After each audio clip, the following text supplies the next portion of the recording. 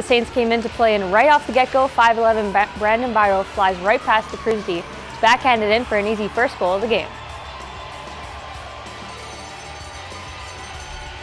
Moving on to the second period, Brandon Byro again with a blind shot on net, which will find its way to the back of the net, and that'll make the game 4-1 for the Saints.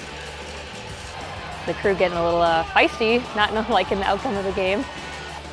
With 10 minutes left to play, Colton Leader will go to top shelf for his first goal of the evening. And that goal finished the game off 7-3 for the Saints.